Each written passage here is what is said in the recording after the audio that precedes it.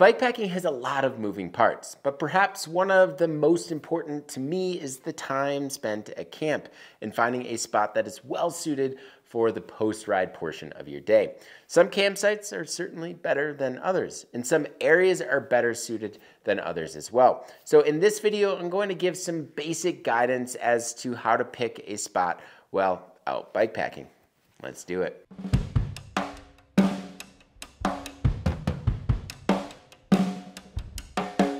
Before we dive into it, I just want to mention that this video is supported in part by Surly Bikes. Surly makes serious steel bikes for people that don't take themselves too seriously. They make bikes that are versatile and durable, that can be dressed up or down for commuting, bikepacking, ATVing, gravel grinding, or really whatever you call fun on two wheels.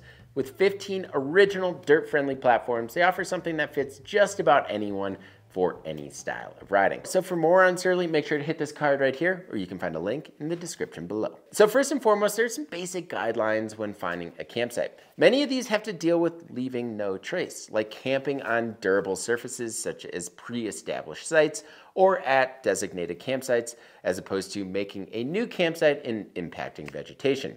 Grass, sand, dirt, and rock slabs are all good options. Avoid untouched soil and heavy areas of vegetation. And if you need to move a rock or use a rock as a stake, which by the way works really well, just make sure to put it back where you found it. As bikepackers, we need to be good stewards to the land that we're camping and riding on. And that starts with reducing our impact as much as we can. So remember to leave the site better or just as good as you found it. So on a recent trip with my buddies last week, we found a pretty nice campsite, but we really kind of wanted to be a bit further away from the gravel road that we were traveling on. So we went searching up the road for 2 miles, and there were some nice potential spots, but nothing that had actually been already impacted. So what we ended up doing was backtracking to the impacted spot to save the fragile desert vegetation and the cryptobiotic soil. Sure, it was annoying to pedal an additional 4 miles, but it was the right thing to do. And while this is certainly more of a concern in, say, the desert environment, it's a good general rule. Don't make a campsite for the first time unless you truly have to. The other thing you need to consider is your daily mileage, and knowing that can very well change for a number of reasons. So this means planning on a few campsite options is probably beneficial, and knowing where you can and can't camp is also helpful. Also, understanding if your campsite is in a designated campsite or dispersed, and if you need to book ahead or not. There are also some states that have walk-in or bike-in camp spots, so make sure to call ahead because you might not need to pay in advance. This is obviously beneficial if your timing or your daily mileage might not align with camping at a particular spot that night. Just make sure to have some extra cash on hand for that site. If you are camping in a dispersed area, the other thing you will want to kind of figure out is if there is water or a bathroom. If not, make sure to plan ahead. So there are a handful of camping resources that you can use. So first off, if you are riding one of the many routes on BIKEPACKING.com, many of those routes already have marked campgrounds or notes about camping, such as if it is abundant, where to avoid, and everything in between. And while this might not be available for all of the routes on our website, it is a good starting point. And these camping spots have either been camped at or have been passed along the way, and they are almost always guaranteed, which is nice knowing, especially when you are actually planning your trip. Another strategy I like to use is to make note of other sites during past bikepacking experiences. So say you are going at a faster or slower pace or in the opposite direction, the site that you may have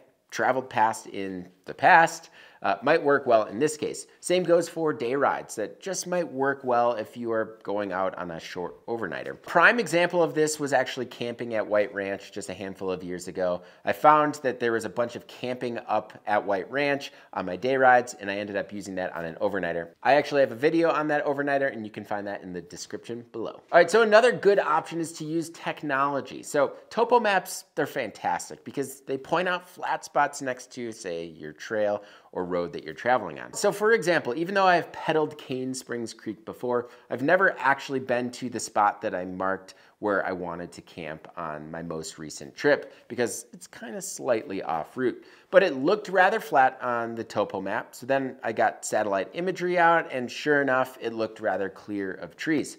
So when we got to that spot, it had been impacted by a bunch of cows, but there was no cows there. And it was basically a sand pit right next to Cane Springs Creek. So fresh water right next to camping.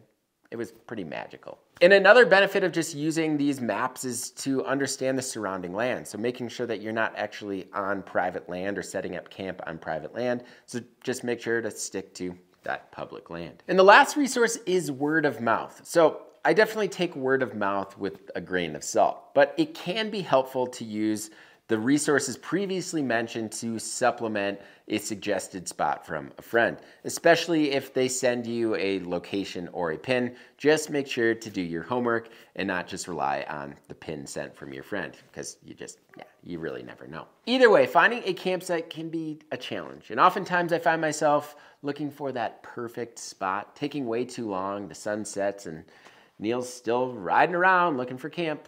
Yeah, that happens a lot. I just need to remind myself that any spot outside is better than inside. All right, so I know there's a lot of different resources out there, a lot of different ways to do this. So if you have any suggestions, please leave them in the comment section below.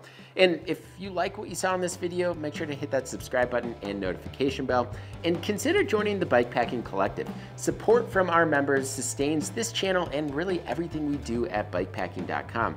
The collective has a lot of perks, including giveaways and the twice annual bikepacking journal. So for more details, click on the card in the top right corner, or you can also find the link in the description below.